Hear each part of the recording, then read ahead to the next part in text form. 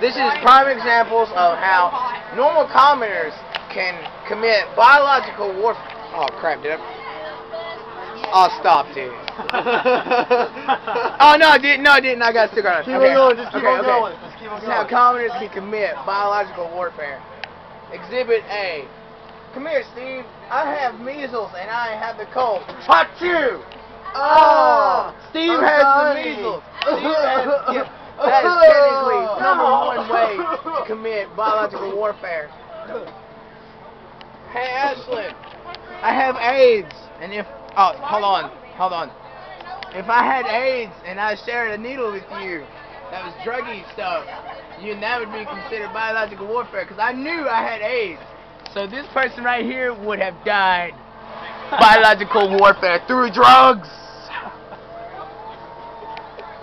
Because he has like no weight. If I touched him and I had like pneumonia on my hands, and I purposely knew it, it's like, hey, He's like, I'm dead. Biological warfare.